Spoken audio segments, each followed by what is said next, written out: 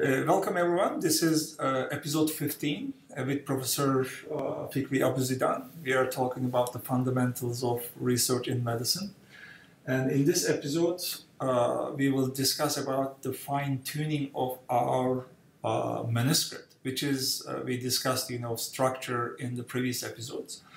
Today, we will focus on a little bit more fine-tuning about our manuscript. Yes, Prof, we are listening. Yeah, thank you, Arif. I mean, also, we go back to the simple things. Now you have the building in front of you.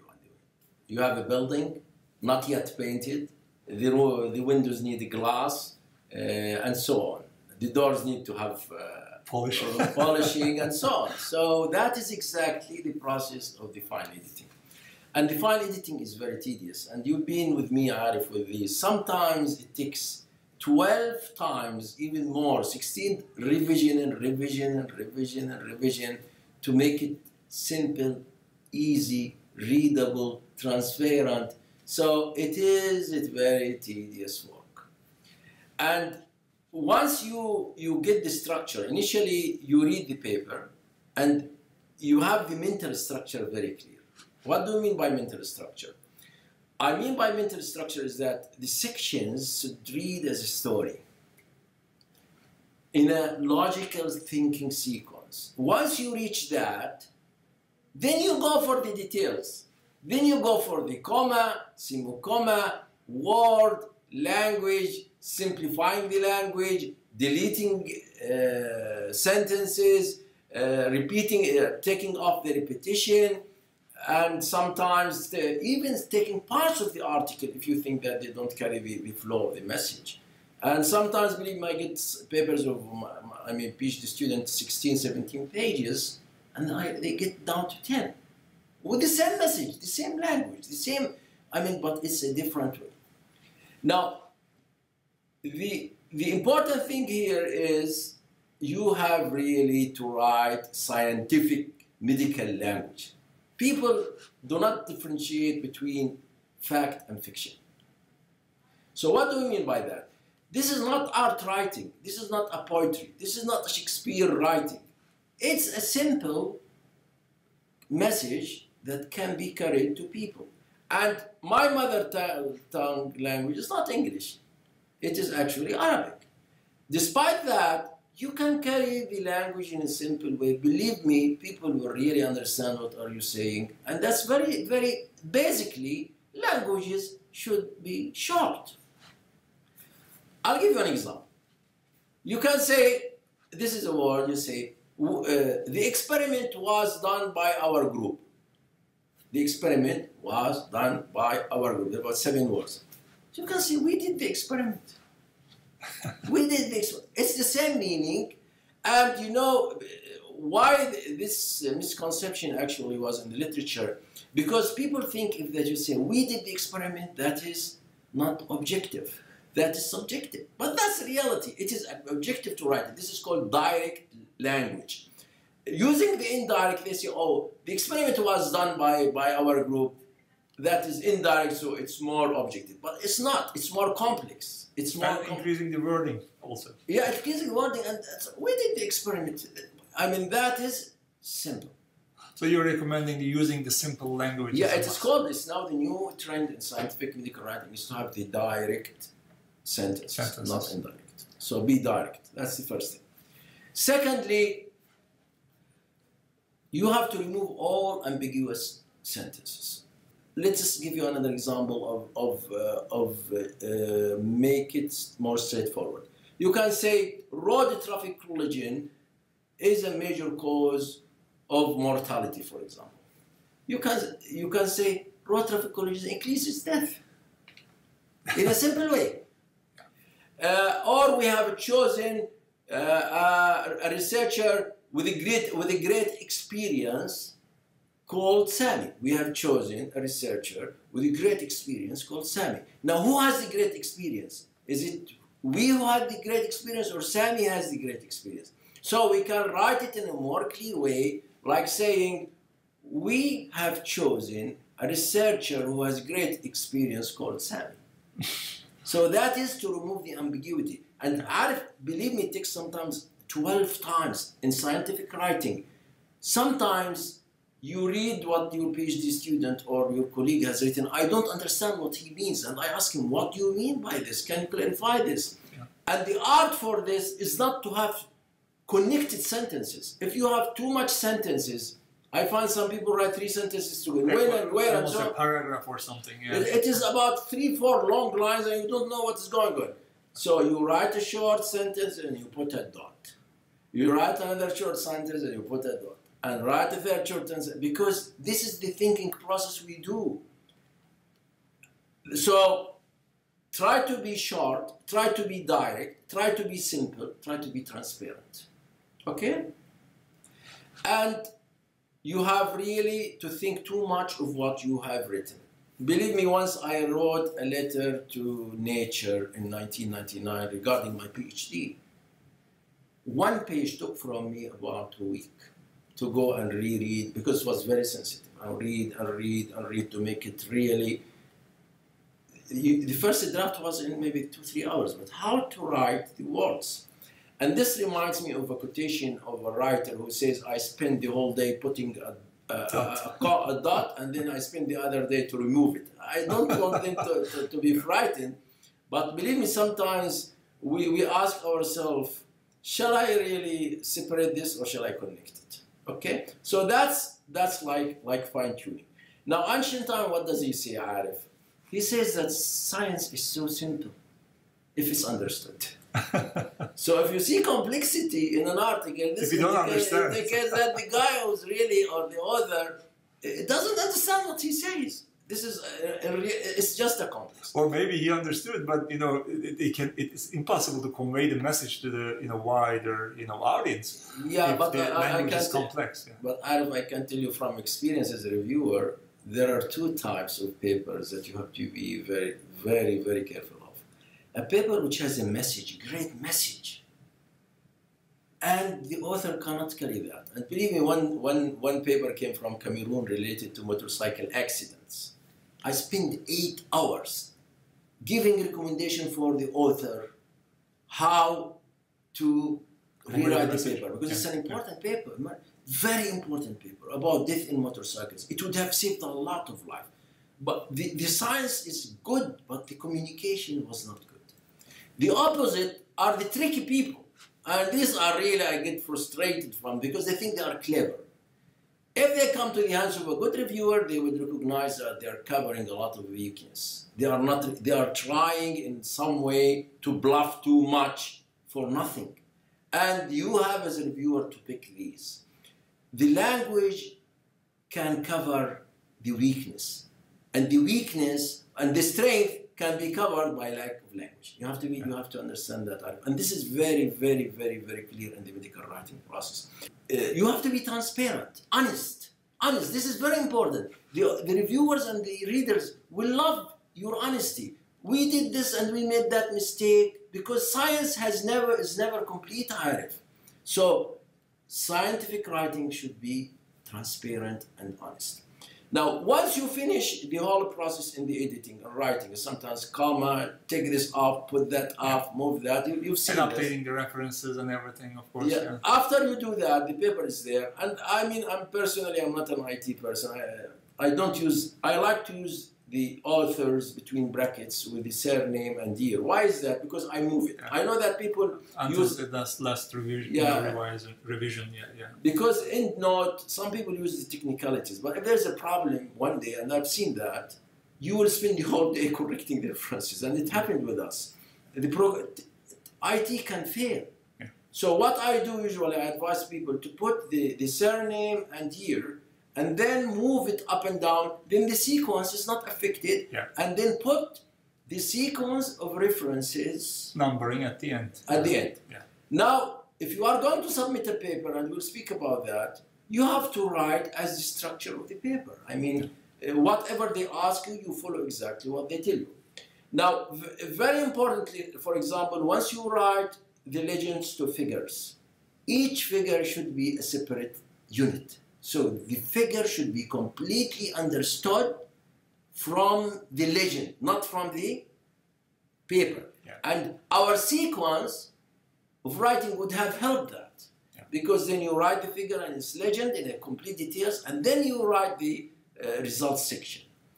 Now, what are the common mistakes? People actually sometimes mix the methods with the results, or the results with the discussion. And you have to be careful that each of these is a separate section. Methods is what did I do? Results, what did I find? Discussion, what does it mean? And I find the common mistake that people really mix these together. A common mistake people do in writing, Arif, and this is in fine-tuning, you have to appreciate. They start repeating what's in the tables in detail. Let's say you have 10 variables in the table. They start repeating the same thing as if the table is not there. The results should not be a repetition of the tables. The results should be a summary in a simple way for the readers, so you highlight what's important. You don't need to go to so much details. The details of the numbers are in the table anyway. And that makes the reading easy, and that makes it more fluent. So the other thing people, I found a mistake for fine-tuning, they present the abstract in a conference, and then they write the paper, and they have added more patients, and then the numbers, they use the old abstract. Oh, yeah, I've seen it many times, at least. So check your numbers in the results section. Of course, the abstract should fit exactly the same. And this is why the abstract should be written after. If you have written it for a conference, don't just cut and paste. You have to be sure that your results did not change, because in the conferences, as we discussed, it's a preliminary data. It's not a refereed literature. And usually people write the abstract and the file lasts 2-3 days and they submit it in a rush, which may contradict with the results. There's a chance of rejection, of course. Yeah. The other thing also I advise for the fine-tuning for the people is to have a clear name that they stick all their life, like their surname, their name, surname. I missed one paper like this and then I learned Arif. I know some people struggle to get their papers in their line. So the author names should be accurate, the affiliation should be accurate. Now emails should be there. All of these are fine-tuning of a paper. Now, once you write a paper, Arif, you should use double space. And I like to use font 12 times Roman. Why times Roman? Because, I mean, why this space usually? Because it helps the reviewer not to be struggling. If you have a small font and they are one after another, the reviewers, most of the reviewers are old age like me, and so they will really get frustrated, and this reflects bad on you. Make it double space, organize it in a nice way. And be surprised, Arif, once I look to the paper, a professional person who really is genuine about his paper, the appearance most of the time reflects the quality. Because someone who's keen about his research, he wants to present it in the best way. His figures are very good, his tables are really professional, the way he writes is good. The last thing I want to stress is that you have to understand that there is difference between opinion and fact. And this is why in the medical writing, I never use I believe, because belief is in religion or in political agenda. I think. Yeah. And then trying to stress possibilities as facts also is wrong. You can say it may be, it is possible, our results indicate, but you don't say it is. Yeah. And the other thing also in the writing, you should try to reduce the jargon. You can say, this computer is great. It is known that this computer is great. Why do you say it's known? This is called jargon. The computer is great. Or the sun is in the sky. It is known for all the human beings as the sun is in the sky. People do that in the writing. If they think, oh, this is the way it should be. This is art. It is nothing. Science is simple. The sun is in the sky. Finish. Done. And that's how I do it, and this is how you have practiced it with me. So I learned the hard way, Arif. I mean, sometimes, believe me, and this is my advice. Last advice, and then I think that... No, I have questions. Yeah, you will ask questions. My advice for you is to keep your writing papers and file them. Because you see, I read sometimes the papers I've been writing 35 years. I said, my God, did I write this? I can't believe that I've written that. So it's a learning process. And you cannot learn swimming without going to the sea. but try to see someone who can guide you through the swimming, a good coach the mentorship who is can very help important. you. I agree. Prof, I have a couple questions. My observation actually with you, it's you like to really, write the papers the simplest possible way and shortest possible way.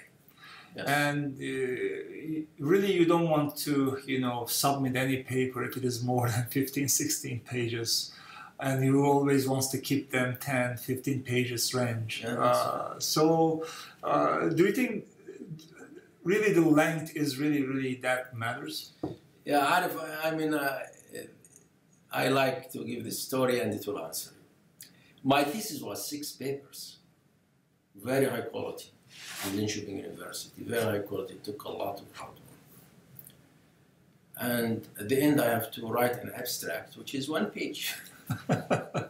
Imagine that, I have to write a book in 1 page. That is what's the requirement for the thesis, because it is, if you want to train people how to write, I asked them to write an abstract with a paper. And by the way, we are attending together as students, both of me and you and me, yes, again. writing workshop. I'm attending one, and I have yesterday to write an abstract for my teacher to show me how to write an abstract. And you know what did Professor Linkis told me? Oh my, he gave me a great advice. And I'm using that advice. This is why I'm doing this. He told me, Fikri, just think that you are speaking to your grandmother. What are you going to say? And believe me, it's the issue. I mean, why do we write, Arif? To show that we write, or you want the people to understand? So if I've seen papers 30 pages print. Who is going to read that? I mean, I personally, if I'm going to read, I have 10 papers. I would select the good ones, maximum 4 printed pages. I like that. Yeah. And so I like the papers I like. I mean, one of the shortest papers I'm very proud of is about the management of mesenteric vein thrombosis in Kuwait. It was published in European Journal of Vascular and Endovascular Surgery, I think, maybe 1999, if I remember.